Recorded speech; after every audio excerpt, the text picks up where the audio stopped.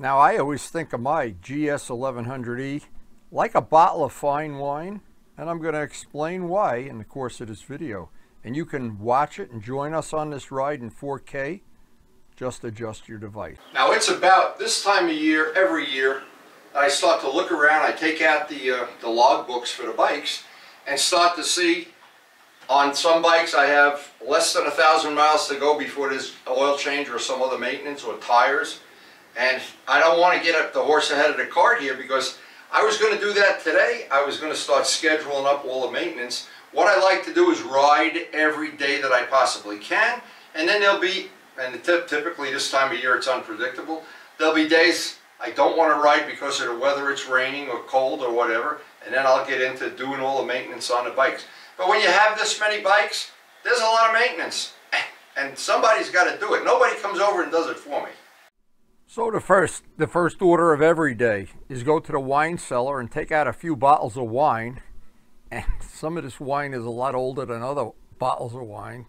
I had to do a little bit of maintenance on some of the bikes today before I went out on a ride. Just normal stuff has to be done.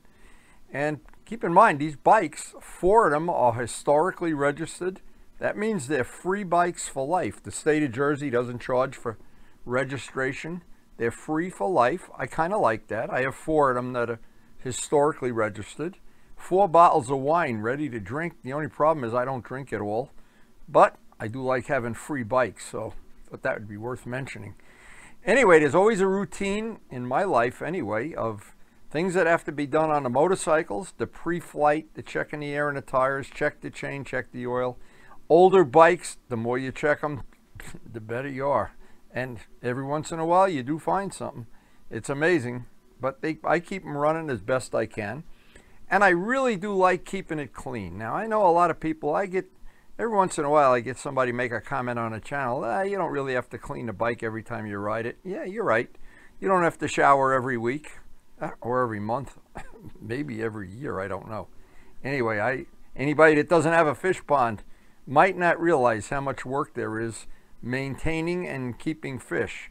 It's a labor of love. But you know what? Everything in my life, maybe in your life too, everything I do is a labor of love. There's nothing I do that requires like just no effort at all. Now, another thing I like to do for my bride when I'm done with the bike and I have it all ready, I always, 2 things. She's checking the weather for me. Looks good, but it's supposed to be unpredictable today and get cloudy. And I like to get her fresh flowers every morning. We still have zinnias, we still have tomatoes in the garden. And as long as it lasts, we'll take advantage of every day. She'll get me an extra cup of coffee, get out on the open road, and final check of everything around the farm, and we are ready to get out on the open road and take advantage of every day that the weather allows you. Even though this day is predicted to get cloudy, I don't care. I still want to get out on the open road.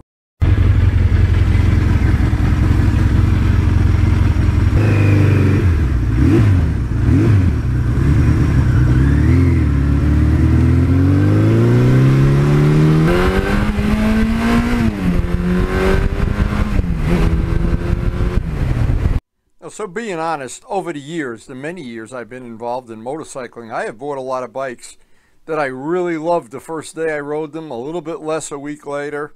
A month later, I was thinking, oh, what was I thinking when I bought this? And a year later, of course, or even sooner, you dump the dollies and get rid of them and buy something else. Now, a lot of my friends buy and sell a lot of bikes. I've kind of settled in on the bikes I want in my collection, and I think I've made choices that suit me well.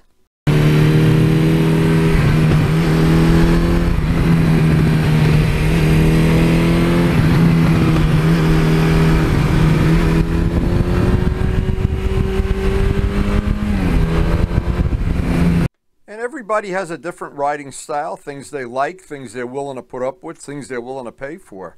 This bike, for 42 years, has suited my needs just about as good as any could be.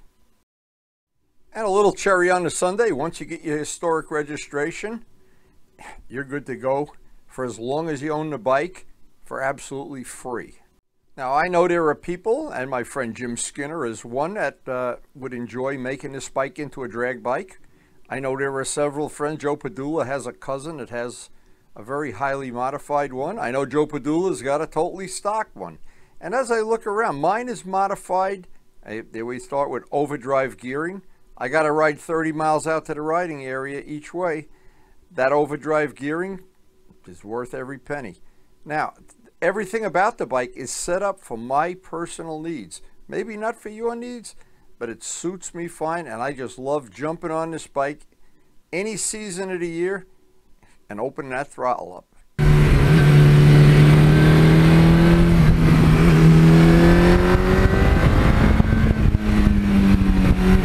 And like fine wine, what really has impressed me the most about the bike, of course the engine is the most impressive, but the way the suspension has held up over many, many years, like a bottle of fine wine.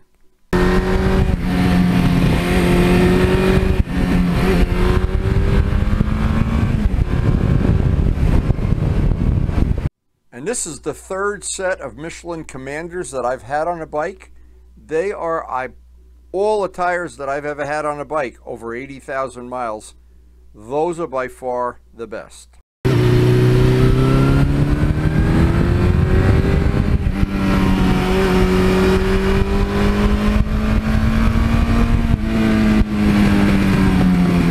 Now, there's always a lot of little things about a motorcycle that over the long haul, over 42 years of ownership, they either make you fall in love or they make you get annoyed.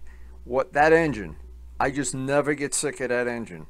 That engine has the torque of a tractor. I've upgraded the brakes to EBC floating rotors, steel brake lines. Thank you, Joe Padula. Thank you, Pokey. And having a decent sized gas tank that you're not always looking for a gas station. 200-mile range. A lot of little things make this bike. And of course, one thing very special. I love the sound of that engine.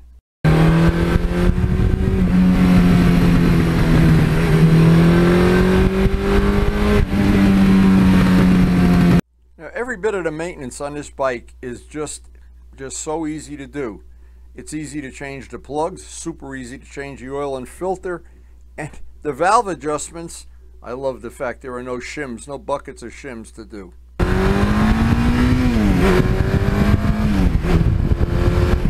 And to me, it has the feel of a real old school 70s, 80s, even 90s motorcycle.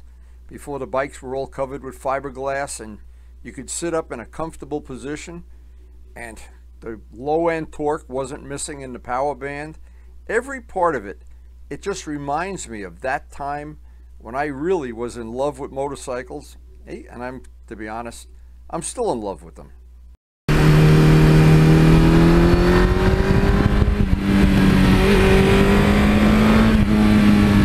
And as I get older, I look back at my life and I think of some of the things I sold that I really wish I could get back. My 55 Chevy, of course, the H1s and H2s, my Water Buffalo, all of the things I wish I could get back.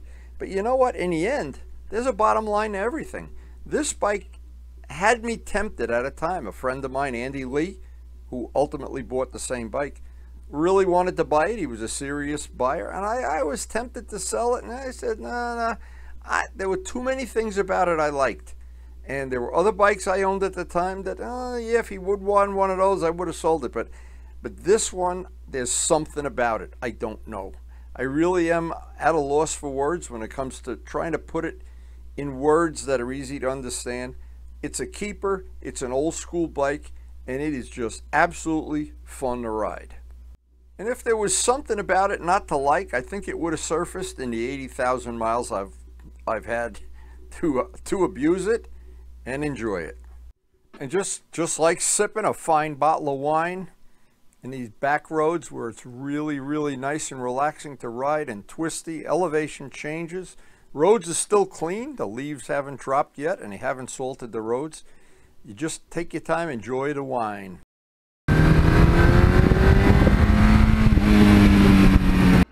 And one of the best mods I made, getting rid of the 630 chain and sprockets, getting a 520 kit, and Vlad got me the overdrive sprockets, 16 front, 40 back.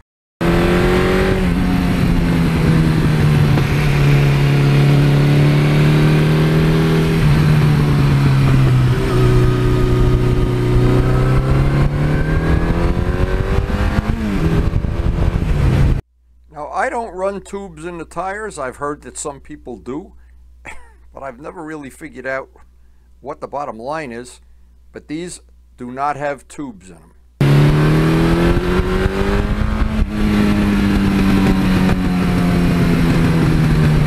And of course, all styling is in the eye of the beholder, but to me, this is one of the prettiest, most stylized bikes, I think, of all time. It's right up there with the top anytime you discuss the best looking bike.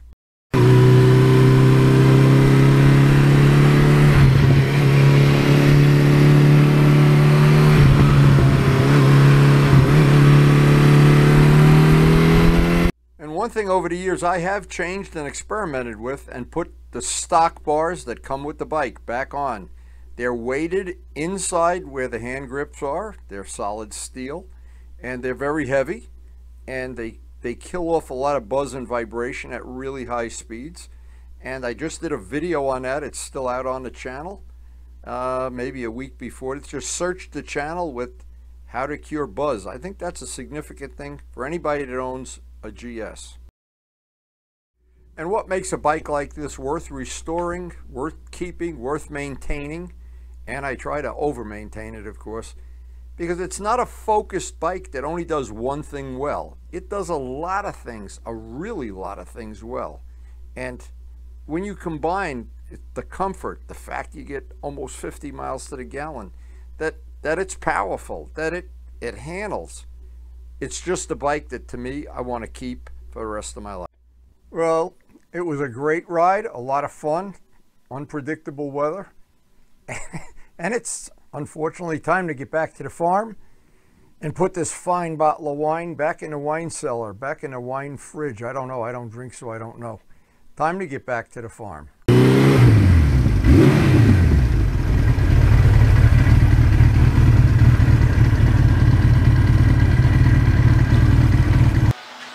So I get home, not a drop of rain, by the way, and it was cloudy most of the day. No rain, though. And Karen's busy picking probably the last of the tomatoes here, but we have had such a good season and such a good bike. Just like a fine bottle of wine.